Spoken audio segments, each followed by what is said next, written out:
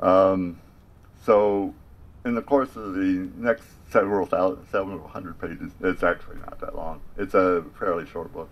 Anyway, this is she's discovered she's inherited a cemetery, and she's trying to run it because there's nobody else to run it. And she's already had someone tag her front door at the apartment building with big red horrors letters on it, which she had to then paint over. So this is later on. There is also, she's been out in the cemetery learning the ropes and trying to do open and closing the graves and trying to get the grass cut. And over the course of the first part of the book, there was a little guy across at the way beyond the end of the cemetery in a field nearby, and she thought maybe he was just a nearby farmer or something, but she's seen him a couple of times. So anyway, this is later on in the book. She's gone out to the cemetery. It was dinner time, and there was not a soul out. She parked at the office, and noticing the mound of earth on the new grave, she reminded herself that she had to order the marker. Did she have the right information for it? The typewriter was electric at least, and she discovered she could backspace and erase her errors. What a wonderful thing. There wasn't any carbon paper, so she'd have to find a place to copy it in the morning. Her spelling had never been great, and now trying to hunt and peck for the letters while trying to remember how to spell the word was challenging. There was a dictionary in the drawer. She took it out to double-check herself. It was nearly dusk by the time she finished. The cemetery had no outside lighting except for a porch light over the door to the office. So now the windows that had provided such a great view were now mirrors reflecting her at work. The dark glass didn't show age or wrinkles. Nice, she told herself as she stretched when she finally got up out of the chair. Not bad for an old broad. She sat down again and pulled out a blank piece of paper and pens, since she was writing letters. Dear John, this return address is where you can reach me if you want to write. I hope you're surviving. John's in prison, by the way. I'm permanently here until further notice. My mother died, and I'm dealing with her things and her property. It looks like maybe it's doable here. I miss hanging out with you. Sorry I didn't visit. I was trying to make a go of it with very little money and just couldn't spare the car fare. Write if you want and tell me how it is. It must be real tough. You're a lot tougher than you let on, so I figure you'll make your way. I'm real sorry for you. John, I'm pregnant, and it's yours. I've decided to keep it if I can. I've not even been to a doctor yet, so I'm being real dumb. But I thought because I'm so old that maybe it was just miscarriage or something. But it's growing now, and I'm sick in the mornings, so I'm going to the doctor pretty soon. I don't expect anything from you. The situation here looks good, so I should have a living. I'll tell you more as I know it. If you don't want to write me, I'll understand. Wasn't going to last forever down there. I know that now. I've never done anything to make a living and sit on Easy Street. This may be a last chance, and I just have to take it. I may be too old to see it through. I want it to be a girl. I'd love it. I'd like to love it the way I wished I had been loved. The town here is a little bit frightening. I've created quite a stir showing up and looking like I look.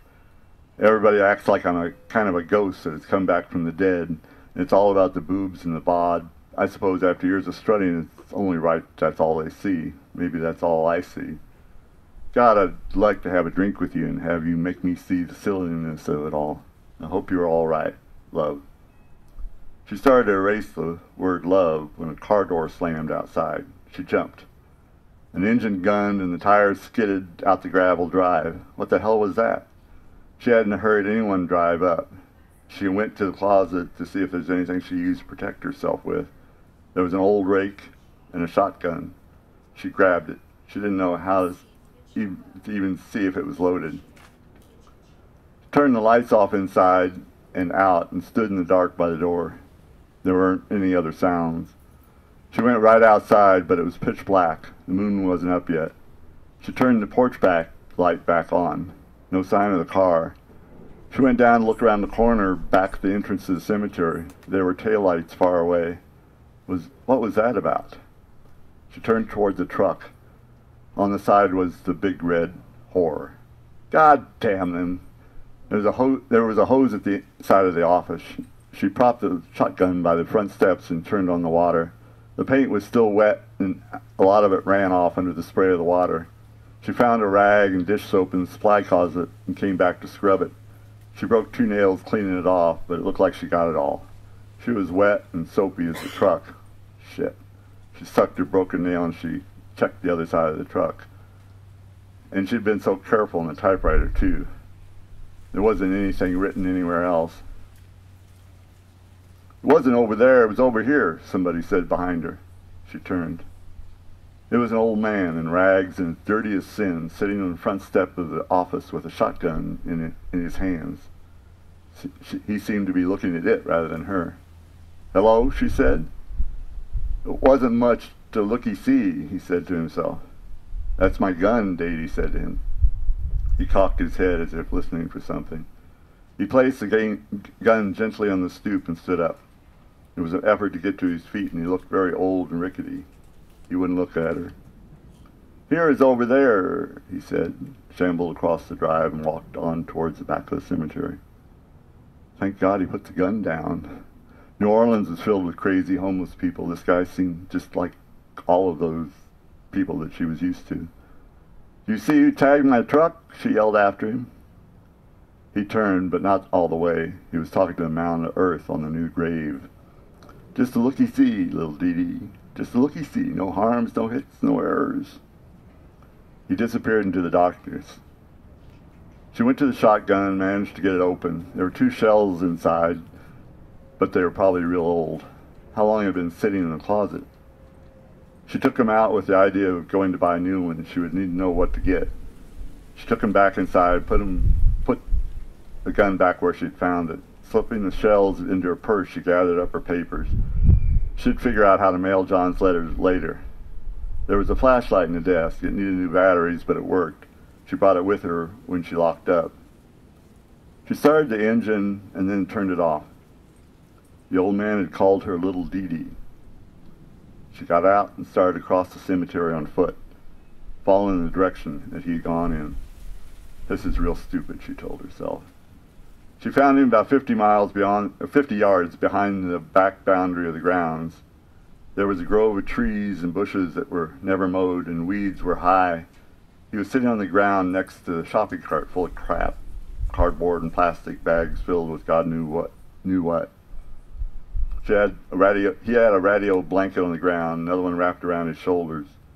The flashlight was barely working. He looked down, shielding his eyes, like a dog waiting to be run over. He smelled like roofing tar. She put on the light on his face, and he looked away and hid under his hand. "Just a looky-see, for God's sakes."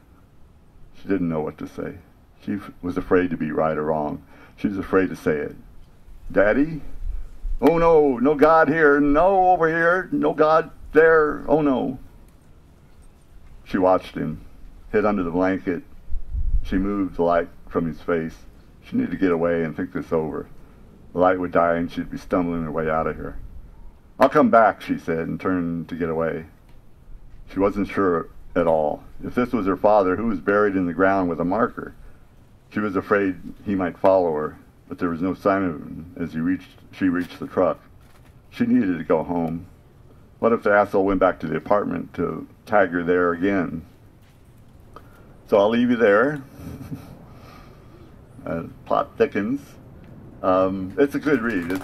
Oh, thank you guys. Appreciate it. And it's